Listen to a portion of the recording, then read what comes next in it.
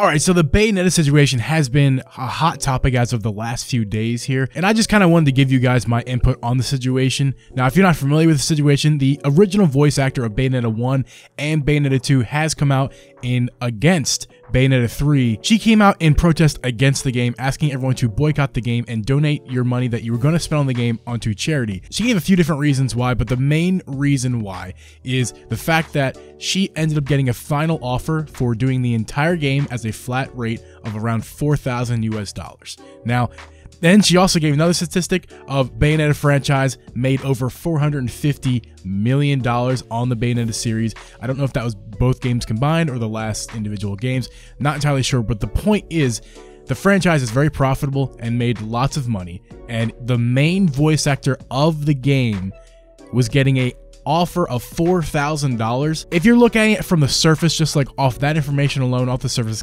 because that is kind of all the information that we do have to go off of at the moment. We're just kind of playing he said, she said game here, and she, the former Bayonetta voice actress, is saying that she was lowballed at $4 grand for the entire gig and is asking everyone to boycott the game for those reasons.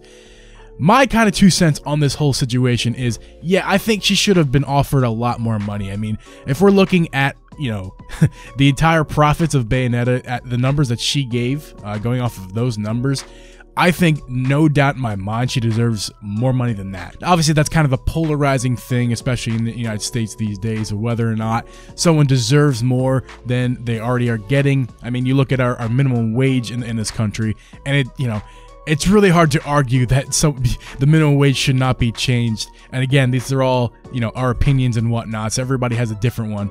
But you're listening to this video because you're interested in my opinion on the situation, and I kind of feel like she should be getting more money off of that. Now, I'm sure there's more information that we don't know, even more than she gave, and it's probably going to be in her favor in terms of whether she should be getting paid more for the job. While she probably does other things besides the Bayonetta games, I'm sure she has other gigs that probably affords her bills, hopefully at least affords her bills for her. I think she deserves a living wage when you're talking about doing this game.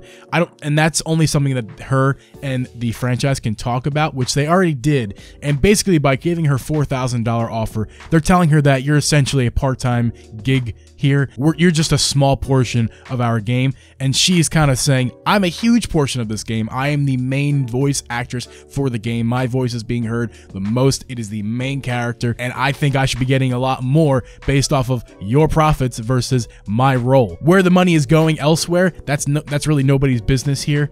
It's between her and the game, and they obviously have disagreed there. So what do you guys think on the matter? Do you think that she should be getting a bigger offer? Do you think she should be getting a smaller offer, or do you think the offer she got was fair? You tell me if she should be getting paid more or not. I tend to think she should be getting paid more, but let me know what you guys think down in the comments below. Appreciate you guys watching, and I will see you guys in the next one.